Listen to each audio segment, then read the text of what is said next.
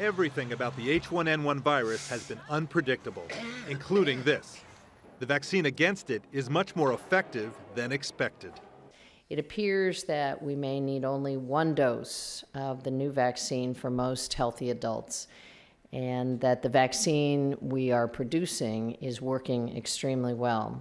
Experts had predicted that 2 separate shots would be needed. But in results released today, 2 vaccines being tested protected healthy adults just 8 to 10 days after a single dose.